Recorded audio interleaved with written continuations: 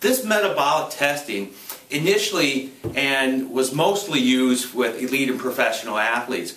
The idea with the test is to find and measure a way to measure how the body uses fat as a primary source of fuel.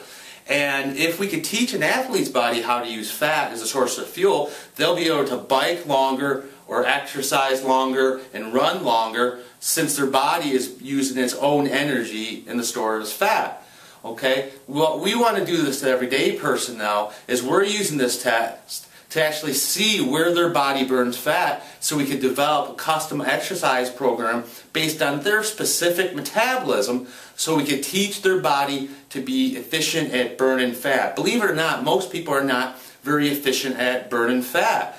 Most people are causing their body to be a sugar burner or a carbohydrate burner. Simply going to the gym and hopping on a treadmill and running for an hour doesn't mean you're going to burn a lot of fat. You burn a lot of calories, yeah, maybe. But what type are those calories? Are those calories come from sugars, proteins, or fats?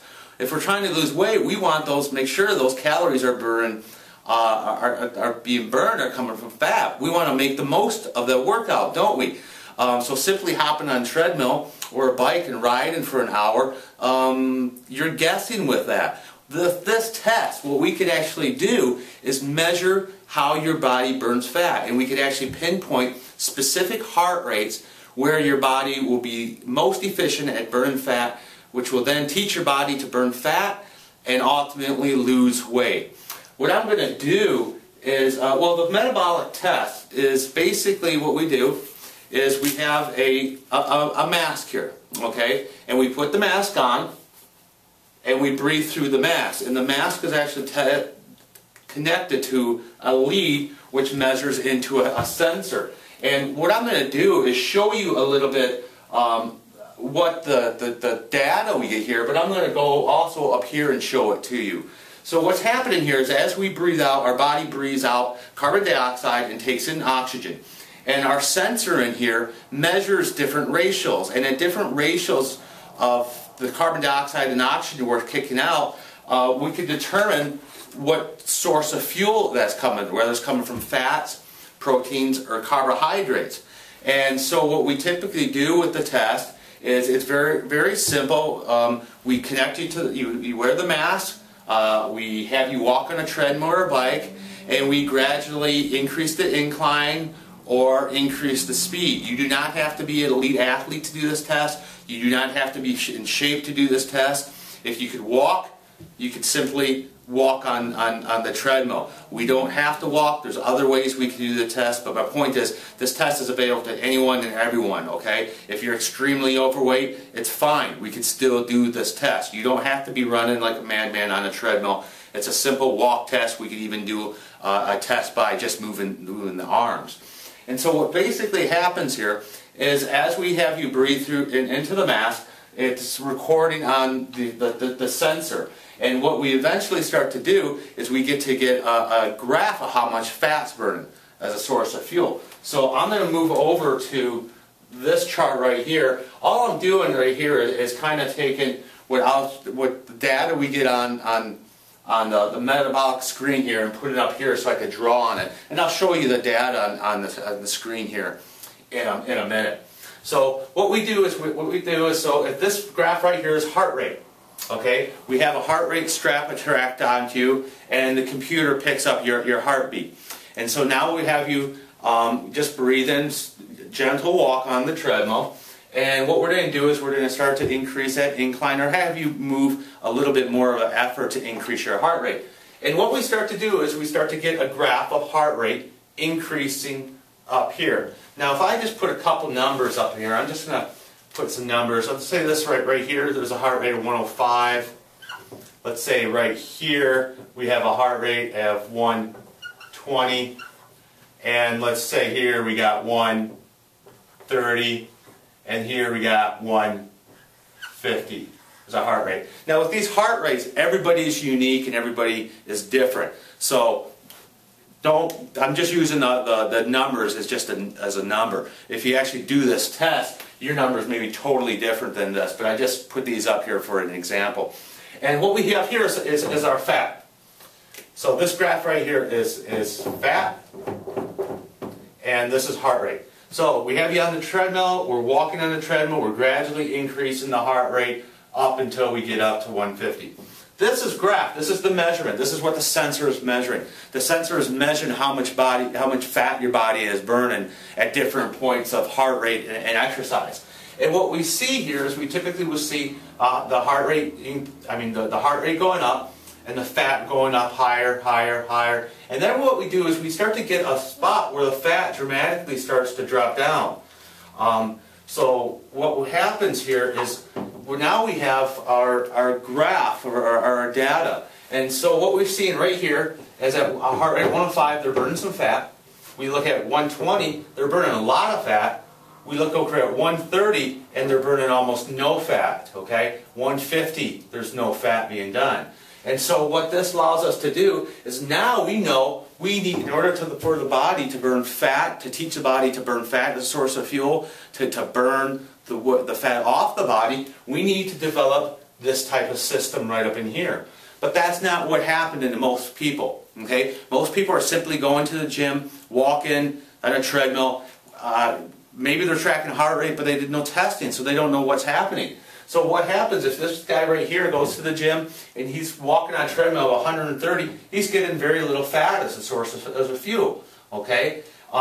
He needs to back it down a little bit and slow down and move into this fat burning zone. And what we see is a lot of people are kind of working out right up in here. So let's say this guy right here, he's at 135 to 150 working out. He's burning very little bit of fat. And what he's actually doing at that stage is burning off sugar. Okay? He's burning the sugar within his body. And he's actually not teaching his body how to burn fat, but he's actually teaching his body to burn more sugar, to be more efficient at burning sugar, which is the exact opposite of what we want to do. And the thing to make sure you understand, this is not about calories. This guy right here is going to go, if he puts a heart rate monitor on and runs at this heart rate right here for an hour, his heart rate is going to show that he burned a lot of calories, but we know it was not fat calories, it was sugar calories, okay? So this is one of the reasons why people are exercising all the time and not losing any weight, or why you exercise for a while, you drop some weight, and now people are at a plateau. It's because most of the time you're burning sugar calories and your body's not burning the fat calories. Okay? Other things happen up here. If this guy is constantly working out at a high heart rate that's coming mostly from sugar calories, not from fat calories, it becomes very stressful on the body. Okay? You need to look at the video I talk about the heart rate variability stress and recovery test. But constantly at this heart rate, it causes a negative effect on our body's hormones. We have decreases in DHEA, testosterone, estrogen. Those hormones are vital to help our body function properly and lose weight. So if the exercise people think they're doing their body a favor because they're working out really hard, you know, in an effort to try to lose weight, but in reality sometimes what they're doing is they're having a negative effect on their body's hormones, and if these hormones are not in their optimal state, it's going to be very hard to lose weight, and it becomes very stressful on the body. This is also why we also have to do some hormone testing to actually see what's going on with your body as far as the hormone status, and if we could possibly get the hormones back to a stage of more optimal function when you're younger. It's going to be much easier to drop weight if that happens. So let me show you the data here on the test here. So here's our actual graph. Now it's very similar to the graph that I just showed up. And what we see here is we see heart rate going up right here. Okay, see it going up. And see we got a measurement of the fat right here. Okay, and if we look at this graph here, what we see right here, they're burning a lot of fat. They're not burning a lot of fat over here. This is what I just did up on the graph. And so if they are exercising at this heart rate, which correlates on this person to be a 150, look how little energy their body's coming from fat. So again, they're working out in here. Sure, they're burning a lot of calories, but they're not burning a lot of fat calories, they're burning a lot of sugar calories. So this person needs to, instead of running on a treadmill. He needs to back it down over here and maybe do a slight brisk walk. What that's going to do is teach this body right here to be much more efficient at burning fat, and then what eventually happens with the body is this graft will shift. So as this graft will shift, that means that the body will burn more fat at a higher heart rate if we train it in this type of system and we move it over like that. Now this type of testing used to be only available for elite and professional athletes, but now we're able to combine it with the average person to help the body burn more fat as a source of fuel. And another issue is there are not many people doing these type of testing. Most medical clinics and most diet centers are not doing this testing at all. Some people are using it at universities, and some high-level sports performance clinics are using this test. But this is one of the main reasons why people could say, why am I not losing weight when I'm exercising? Okay, I'm trying to save you some time and some energy by understanding what we could be done before you spend the time to go off and start the training. So with our program, what we're going to do is we're going to do this VO2 metabolic walking test on you, which will then be able to allow us to actually pinpoint where your body needs to be burning the most fat at what specific heart rate. So please look through the other videos that I have on the site. My main purpose of this site is to get you all the information that you can handle so you know what our weight loss or anti-aging and lifestyle program is. We use a lot of cutting-edge technology to actually measure your specific metabolism so we can design a program specifically for... I'm going to talk a little bit about our online coaching programs that we offer. We basically offer just one program, and that's customized, supervised coaching specifically for you. What that means is you get all of me whenever you want. You can email me with any questions you have. I'm going to give you my cell phone. You can call me up directly. We could Skype, okay? So what I do is I'm basically going to, once you sign up for the program, I'm going to get some history from you and then find out what your goals are. Are you training for a triathlon? Are you training for a run event? Are you just looking to start up, get off the couch, and drop some weight? So what we're going to do is we're going to set up a time to talk over the phone or over the internet or email, and you're going to give me all your past history and what your goals are. I am then going to send you some outline guidelines as far as your nutrition for you to follow. And what you're going to be doing with your nutrition is you're going to be emailing me your nutrition every day. That's more of like a coursework, okay? So I'm going to give you some basic guidelines as far as your nutrition goes.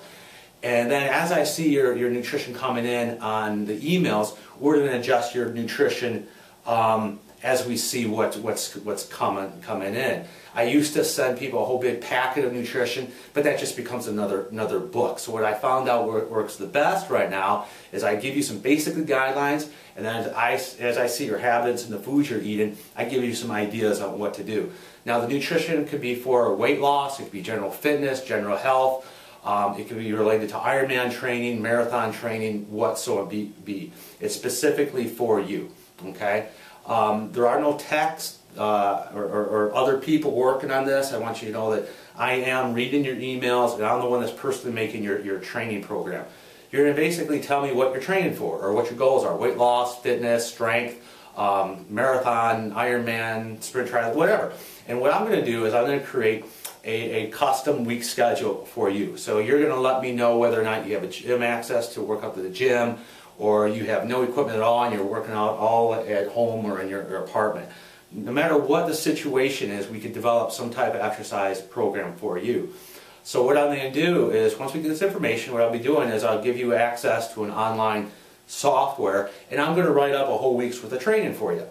You're going to go on there, see the training, print it up, do the exercise, and then you're going to give me feedback on the training. So you're going to just easily say, done, did it, too hard, this is whatever, however information you want. If for some reason you miss some days training, you call me up and we adjust your schedule. I only do a week at a time, Okay, I don't make a whole month's worth of training. We don't know. Every session builds on what you did for the previous day or week. So this is not some generic type of program. We may get into some supplements. I may want you to take some type of supplements. If you have questions on the supplements, you can call me or email anytime you want. So basically, kind of like I said, in a nutshell, you pay one monthly fee and you get unlimited access whenever you want. If you got a question about your training, if when you're training your hips acting up or something like that, pick up the phone or the email and drop me a line and we'll work through it.